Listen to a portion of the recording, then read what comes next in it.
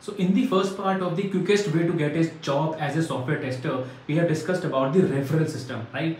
This is a part 2 of the series where I will be telling you the second important method which I have used personally. I call it as a LinkedIn method. What exactly it is? So basically you have to basically connect with the HRs only.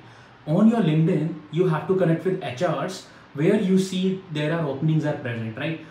If you basically send 10 requests out of which only 2 HRs will accept you, I mean this is just a random, but for those 2 HRs what you need to do is you need to do 3 follow-ups.